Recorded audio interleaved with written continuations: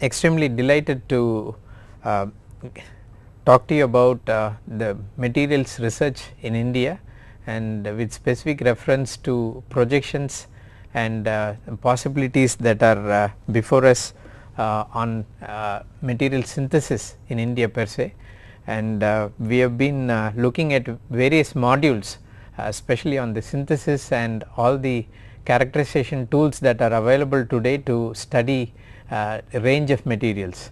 And as we see that the devices applications of these materials are going nano, and we probe more into nano world, the landscape for materials research is not going small, rather it is becoming big, and we have larger audience for this research. We have many groups working on a spectrum of issues related to material synthesis. Not only it is a field for chemistry to explore for those who involved in chemistry, but also physicists are equally contributing to materials research, and equally from the technology side engineering departments are contributing. And in today's talk, I want to introduce Professor E C Subba Rao, who is with us, and it is a rare opportunity to have him visiting IIT Kanpur. He is one of the person who really pioneered the research in materials science. In fact, he was instrumental to start many programs on materials research, and also few departments which are now existing. It is because of his vision and of the untiring efforts that he left behind. So, he has been with us on and off, and today it is a rare privilege to have him here in the studio, and I request Professor E C Subba Rao to come and share few milestones that IIT Kanpur has traveled through, and also since he has a global understanding of how the materials research is going on both in India as well as in world at large. I request him to give some projection about the importance of materials research both in India as well as abroad. I now give time for Professor E C Subba Rao to share his thoughts. Very kind of Professor Sundar Manoharan to give me a chance to say a little bit about material science, sort of homecoming for me. And what I would like to do is, as he has indicated, a little bit about the road that material science has taken at IIT Kanpur over a period of time, put it in the framework of the world scene, and then conclude by saying a little bit about where is material science headed in the years to come and its importance.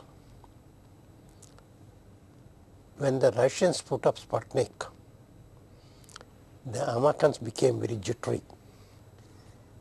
They were doing a lot on metals, this and that, but they didn't put science into that very much. And so they woke up, and suddenly they thought that there is, without science we cannot understand materials. Just to make something a little bit harder and so on is by processing is not that all that is enough. So it became kind of a pressing issue, and places like MIT and some other places got into material science to understand materials from a scientific standpoint, not only from engineering and technology standpoint. When IIT was set up, there was an agreement between the US and IIT Kanpur that we two would work together. There were 9 universities in the US that formed a consortium and worked with us, and these included some of the best in the US. Very interestingly, right from the beginning, even for undergraduate students, for everybody in the institute, we had a course on material science. And This is taught by people from various departments. For example, Professor C.N.R. Rao was one of them, and Professor Parasnis, and people from other departments also participated, either as teachers or as tutors and so on. And about that time, because that we were having already a course, we wanted to know whether we are doing the right things. So in 1966, we held the first conference on material science education in India. Very interestingly, out of the 100 participants or so, about 50 came from educational institutions, all the IITs, Institute of Science, BHU, and regional engineering colleges and so on. But the more interesting part is the other 50 came from industry. They also wanted to know what's going on in material science. And we were lucky to have 3 major stalwarts in material science in the US. Professor Morris Cohen from MIT, who is sort of a father of material science, and John Don from University of California, Berkeley, and Azaroff from University of Connecticut. They, together with the local people, we conducted a week-long conference, and in a way that laid the foundation for material science education and research in this country. All these people that came went back and started something in their own institutions. On our own part, we started a graduate program at the master's and PhD level in material science, and managed to set up an advanced center for material science.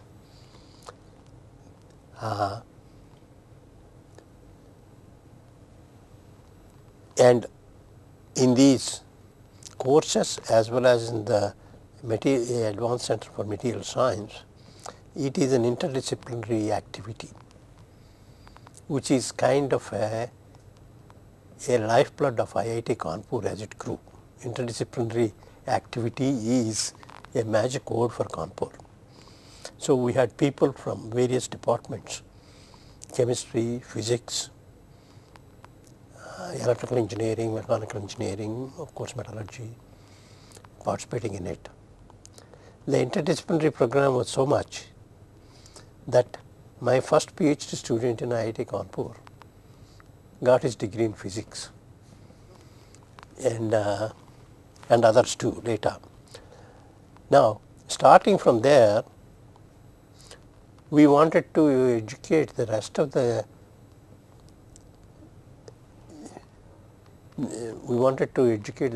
educational scene in India about this. So very religiously for a number of years, we ran a 1-month course for engineering college teachers on material science. And these people went back and started to teach in their respective universities, institutions.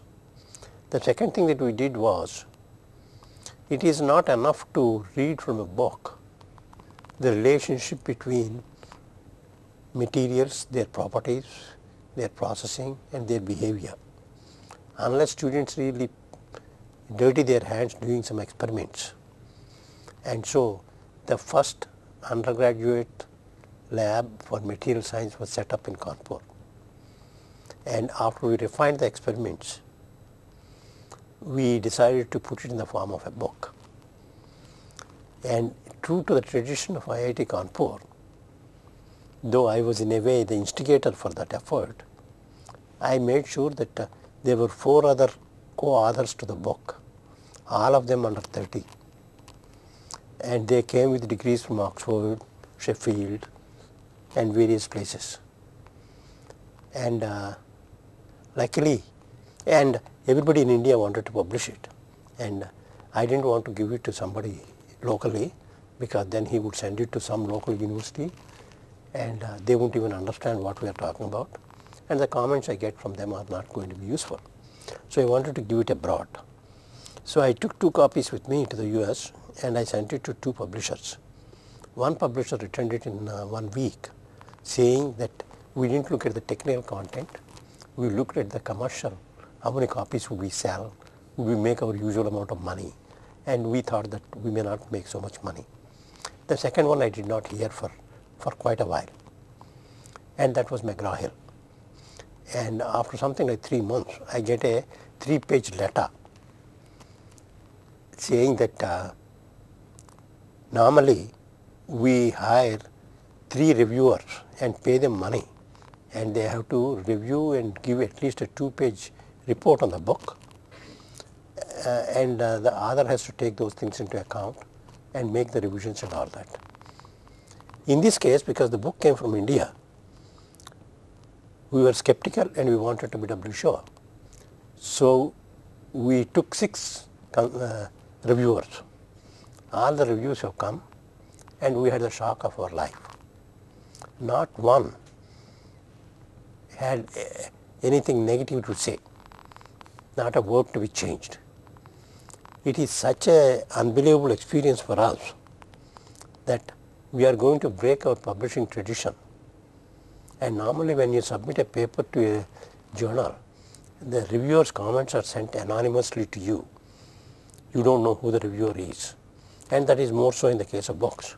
In this case, because they were so uniformly complimentary, we are sending here with all the 6 letters with the letterhead and the signature of the man. And the next shock for us is, this came from India and the language would be atrocious, and therefore the editorial staff would have to work very hard at it. So we went and sent it to the editorial office, and within a week they returned it to us saying we couldn't touch even a word, we couldn't cross a T or dot an I. And this was the second shock for us. So with this, we sent it to the printer, it is under print, here is your contract. And it has since been translated into other languages. It is used at MIT, Berkeley, and everywhere, abroad also, translated into Spanish and various other languages. So that is the spirit of material science in Kanpur.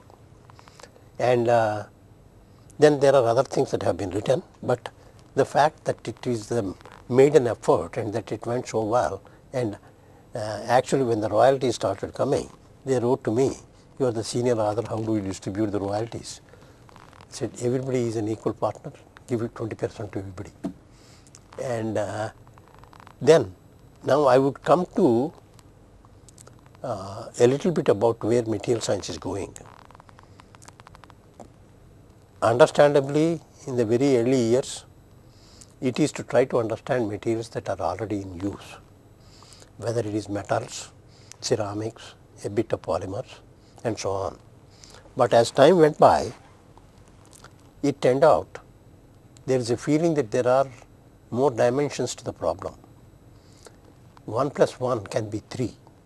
So if you are able to make composites of more than one material, then the properties may be far better than either of them have. So composites became a pretty fashionable area, and it has added a lot to our understanding and use of materials. And the other major change that has taken place is in processing. There were conventional ways of making materials. If you begin to use some novel synthesis methods, you may end up with materials with a different set of properties. A very good example of that is when you take two materials and mix them together and heat them, you form some new phases, and there is a phase diagram for it, composition temperature diagrams. At Caltech, Paul Louvet found that some of these materials, when they are cooled rapidly from high temperatures, instead of crystallizing with a regular crystal structure, they become what they call metallic glasses with properties that were unbelievable. Nobody dreamt of them. There is a metal inside, it is a glass, and it opened up a vast area. In true tradition of IIT Kanpur, as soon as Paul Louvet came up with met glass, here we started to work on that.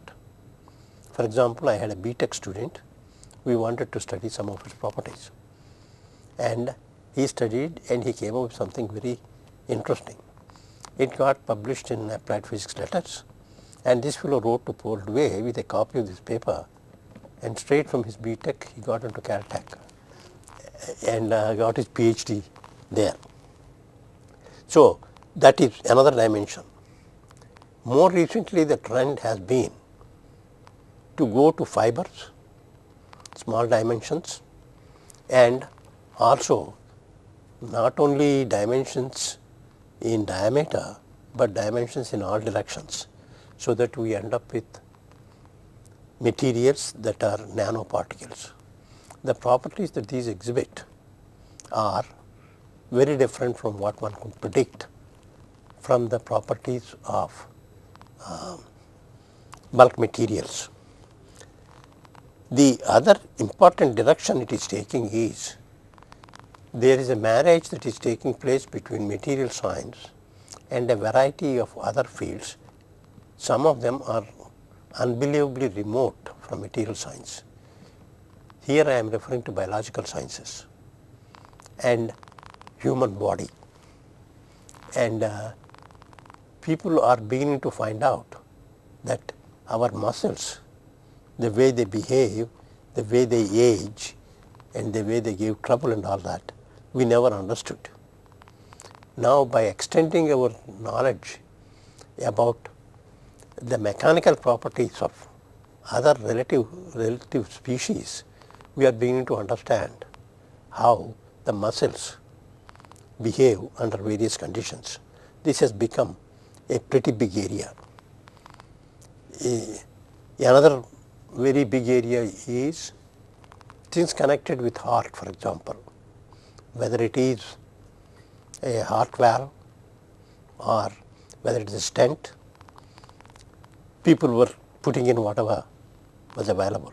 In India, we never made valves, so we need to import, and it is out of the reach of most people. So luckily there is a man from Hopkins that came to India, and he wanted to set up a cardiology center, but that would have a lab and a manufacturing facility. It is called Chitratirunal Center in Trivandrum, and he set it up. They joined hands with DMR in Hyderabad, and they started to make titanium based valves, and they are available for a fraction of the cost that an imported one would do. So like this, it has become even more interdisciplinary than it started out with. The applications have become rather widespread, and the dimensions have changed completely. The synthetic methods of making these materials in the shape, size, and composition that we need them have completely drastically changed, and this has opened up a vast new area. And I would say that high strength materials and biomedical applications are two areas where material science is going to grow in a very big way. I think yeah. Okay, thank you very much. Sir, I came for Viva OC IISc. I'm so happy that you agreed to spare your precious time for this video interview on the theme of materials chemistry, which will be viewed by NPTEL subscribers. In India, you have had the longest journey with the area of solid state chemistry and materials chemistry. You have laid a strong foundation for this field and have put India in the map of materials world. As we know, you have taught wonderful physical chemistry courses at IIT Kanpur in the early 70s. And solid state chemistry. So I want to know when exactly you started this research. Okay. For me, solid state chemistry is part of my life. In fact, it slowly emerged to become materials chemistry. When I started working on it nearly 53, 54 years ago, the subject was not known. In fact, wherever I mentioned the subject's name, solid state chemistry, people would laugh and even make jokes about it. They all knew solid state physics, but very few knew solid state chemistry. In fact, in the entire world at large, there were not even 20, 30 known chemists at that time. And I got to know some of them very closely, like J. Sanderson in Oxford, some of them in Germany, slowly. And then I decided around 1956-57 that this will be one of my major areas of research, and I started working in it as soon as I joined Indian Institute of Science as a faculty member in 1959. And slowly I have developed the subject in various ways, particularly in the area of oxides, because at that time I decided oxides constitute the best or the most important family of materials with the widest range of properties. Any property, electrical property, any property you take, oxides offer the maximum range as well as maximum varieties and structures. So I have worked on synthesis, structures, phenomena, properties, a number of things. Slowly I have expanded my area to various other things, carbon materials, hybrid materials, and I do more synthesis and much more chemistry today than in the early days. It was all dry chemistry. Now much more wet chemistry I do, and I have always used lots of spectroscopy, diffraction and a number of techniques. That is the beauty of the subject. It is highly interdisciplinary. In fact, you have to know enough physics to do good chemistry, and if you are doing physics aspect, in fact they have to know good chemistry. Materials itself has become an area where you have the interdisciplinary need for knowledge of sister disciplines. It has been a pleasure to work here and train a large number of students. I've had I don't know how many now, at least 100 people who have got PhDs with me or more, and a large number of others, and it has been a wonderful thing to grow with this subject. In fact, I still remember John Goodenough and Paul Hagenmuller, though they are much older than me, they are almost my contemporaries in science, because their first papers are also in 50s. When I was very young, I was also starting at the same time. So it has been a wonderful thing to see a lot of work coming, not only a large number of wonderful young people, not only in India but abroad, who have worked with me or collaborated with me. Some of them have become famous now in this subject, so it has been a pleasure. I think the area is becoming much more interesting in the last few years because of the tremendous interfaces it has developed with biology, physics, chemistry, materials, various branches of chemistry. So I think it's a good area, and I in fact believe in the entire area of chemical science, materials form one direction, biological direction is the other one. So I think in India there are not enough people working in it, but fortunately I think seem to be improving, and I hope there will be more young people working in this area and contribute to the world at large. Whatever I have worked today is because much of the work I have done here. I have had large number of books I brought out, papers, and people have read some of them. They cite a lot of my papers. So even from India we have been able to do reasonably good work, and which is noticed all over the world. That has been a pleasure. Sir, actually you mentioned about oxides in particular among the various inorganic solids you work. Can you please give some one or two examples of? Well, oxides, for example, I start working on simple binary oxides for like TiO2, ReO3, like that. But later, of course, the complexity of oxides at the same time excitement of oxides is because of the wonderful structures they can make. Another reason is the metal-oxygen bond. It is not like metal-sulfur bond, too covalent. It is not like the metal-halogen bond, too ionic. It has just the right thing. The metal also has d electrons, so give rise to interesting magnetic properties, and metal-oxygen bonds have the right amount of ionicity as covalence, giving rise to also metallicity. Metallicity is possible in metal oxides. At the same time, you can have properties due to localized electrons, all kinds of variety of properties, entire gamut of properties. That is one. And particularly some of the structural motifs like the perovskites. Most materials today you look at it, whether it's ferroelectric, superconductors, many of them are, most of them are having a perovskite structure like that. So perovskites have been one of my favorites, but I work on other things too. But in recent times I worked on charge-ordered materials. All of them are not perovskite necessarily, or similarly multiferroics. Multiferroics is a very exciting, very interesting problem that I worked on in the last few years. So I think oxide gives you a very nice way of thinking. Even today there are surprises. I'll give you one example. For example, aluminum oxide. Usually aluminum oxide has a corundum structure or something related. Iron oxide, Fe2O3 is also alpha, Fe2O3 is corundum. You mix it to AlFeO3, is most stable, not in the correlative structure, but in the non-centrosymmetric chiral crystal, the non-centrosymmetric space group. So this surprises like that. Always have surprises, and that's why many new phenomena, properties keep coming because of these things, and I think there is a tremendous possibility. So, since you mentioned about this alumina Fe2O3 case, I just want to know whether there is anything that we need to bear in mind to master making this. Well, I think to be honest, there are two things. Yes. You have to train your mind the way to think in materials. That is where India, I don't see enough. People don't know how to think in this subject. Every subject, if you are really dedicated to that subject, after 10, 20, 30 years, depending on one's ability and one's luck, you develop a feeling for a subject which is intuitive.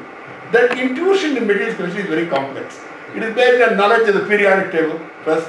Other than that, how to use the periodic table, that is not easy to learn by the way. It is easy, you teach something to young kids, but to use it is a very clever usage of periodic table you have to do. Other than that, the structures, how to deal with the structures, manipulating structures. Once you get that intuitive feeling, then you can design new things. How to design a new material, for example. That is why, the designing new structures, new compounds, particularly even hybrid materials, inorganic, organic hybrids. I think it's a fantastic area to work in.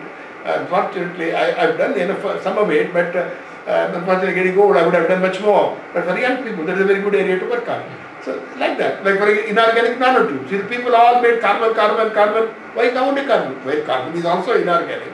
But inorganic oxide nanotubes, sulfide nanotubes, a lot of work to be done in that. So, like that, graphene, inorganic graphene. Everywhere, that's what I have done. As soon as graphene came, I started working on graphene-like structures of boron nitride or molybdenum sulfide, same with nanotubes. So right away it gives a newer area you get into, but just because the variety that chemistry offers, and variety not only in terms of compositions, but also in terms of structures. Sir, you also mentioned about the interfaces that has emerged because of working on solid state chemistry. With the advent of nanoscience and nanotechnology coming, is there any reason why we need to stay focused on materials chemistry, or how much we can, as traditional solid state chemistry? Well, nanochemistry is part of solid state chemistry. I don't like the word solid state chemistry anymore. Yeah.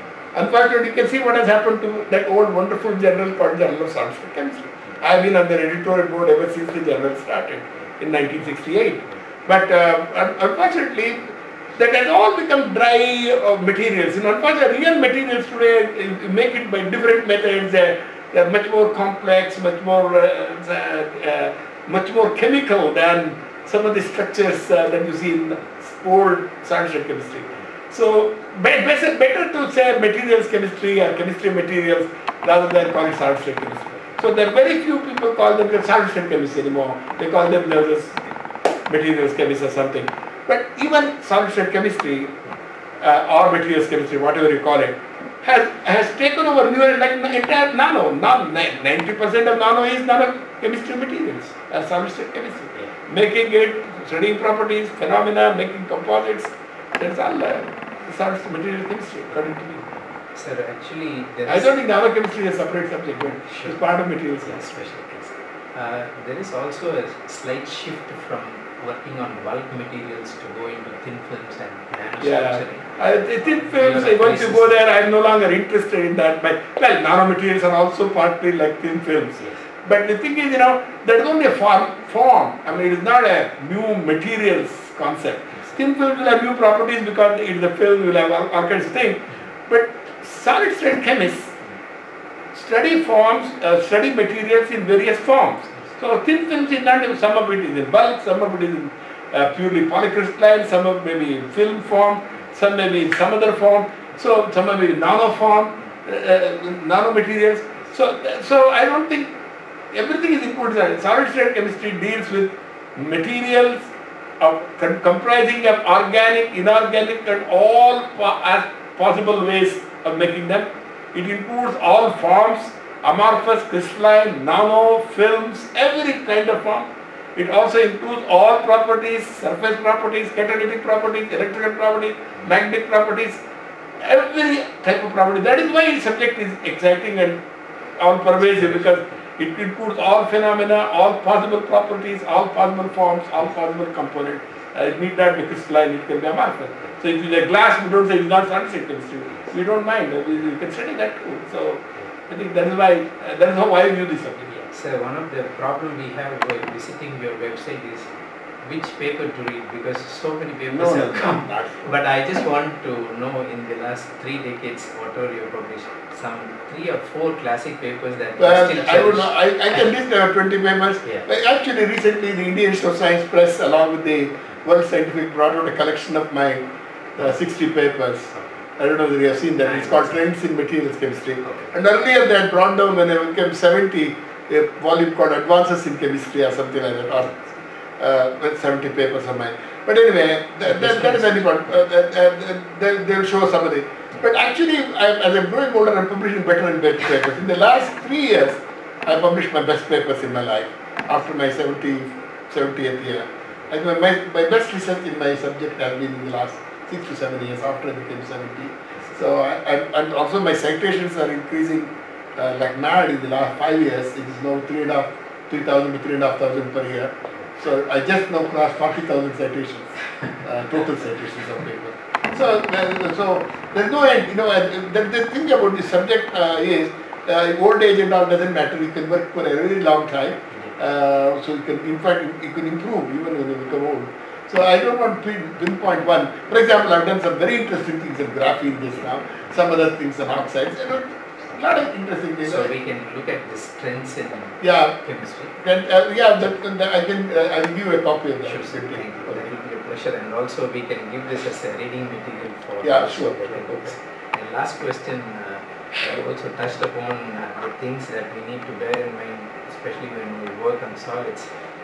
Your advice to those who are going to work, future generations? I hope young people will take up this subject, because of this interdisciplinary nature and also possible applications, technology that may come out also is there. More than anything, this subject has a number of phenomena, number of properties which require, if you are an experimentalist, a number of techniques. In other words, you are not a technique man. In fact, some people, you know, they do some spectroscopy. They go on doing spectroscopy, all kinds of materials using that technique. We are not like, we do Raman spectroscopy, infrared, and tomorrow you do mass bar, day after tomorrow you do neutron diffraction, you do electrical property, you do magnetic. So that is why I like this subject. You try to solve problems rather than be a servant of a technique. So material chemistry offers tremendous opportunity. In fact, as some 2 fresh students I have taken just now, they have just come here. They are here, and I don't know whether they are. For example, I have trained them already within 1 year to make all kinds of measurements and using all kinds of spectroscopy, diffraction. So it is very wonderful to see them do this kind of thing. So actually, there is a great amount of rush to make materials, and we are certainly in a competitive world, especially the abroad laboratories are also working equally in this field. Any advice that we need to have on the ethical issues? I don't have it. In all science there should be need for ethics. People cheat in all fields. People also are honest in all the fields, very good honest people. So I can't say much about ethics. All I do is I have tried to be as ethical as I can be. I have never cheated anybody, and I have never tried to lie or copy or something like that. I hope others, I have nothing to say. But this much I can say, that the subject requires very hard work. That is why people don't like it. People want easy life. This is the wrong subject to take. If you want to make a good contribution to this field, even as senior scientist, to keep on learning. There's no end. You know, even the last few weeks I'm learning something new which I didn't know before.